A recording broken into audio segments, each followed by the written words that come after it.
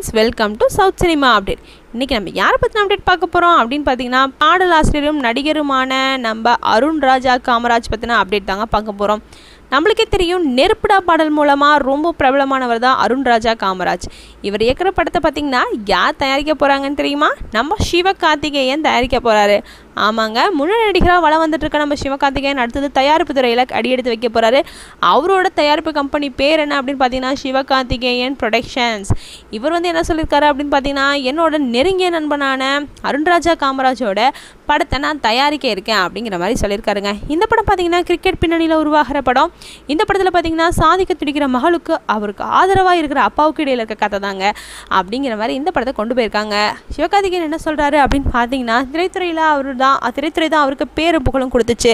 அது மட்டும் இல்லாமல் இந்த துறைக்கு ரொம்பவே கடமைப்பட்டிருக்கேன் அப்படின்னு சொல்லியிருக்காருங்க. அது மட்டும் இல்லைங்க, எல்லா நிலையிலையும் என் கூட இருந்த என் ஃப்ரெண்ட்ஸையும் நான் மறக்க மாட்டேன். அவங்களோட கனவையும் புரிஞ்சுக்கிட்டு என் கடமையாக நினச்சி நான் அவங்களுக்கு ஹெல்ப் பண்ணுவேன் அப்படிங்கிற மாதிரி சொல்லியிருக்காரு. நம்ம அருண்ராஜா காமராஜ் ரொம்பவே திறமையானவர் அப்படிங்கிறது ஒரு ஆல்ரெடி ப்ரூஃப் பண்ணிட்டாரு நெருப்புடா அப்படிங்கிற பாடல் மூலமாக அப்படின்னு சொல்லியிருக்காருங்க. அது மட்டும் இல்லாமல் நடுத்தர குடும்பத்திலேருந்து வந்திருக்காங்க அப்படிங்கிறதுனால அருண் அவங்க கிட்ட கதையை சொன்னபோது அந்த கதையை அவங்களோட வச்சு பார்த்துருக்காரு. உடனே என்ன பண்ணியிருக்காருன்னா சஜஸ்ட் பண்ணியிருக்காரு. சத்யராஜ் சார் அப்பாவாகவும் ஐஸ்வர்யா ராஜேஷா மகளாகவும் நடிக்க சொல்லி சஜஸ்ட் பண்ணியிருக்காரு. ஸோ இளவரசன் மட்டும் இல்லாமல் இளவரசன் ரமா ஆகியோரையும் முக்கியமான கதாபாத்திரம் நடிக்க சொல்லியிருக்காருங்க.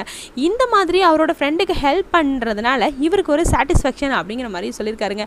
இந்த படம் ரொம்ப ரொம்ப முக்கியமான படம் அப்படிங்கிற மாதிரியும் நம்மள்கிட்ட சொல்லியிருக்காருங்க.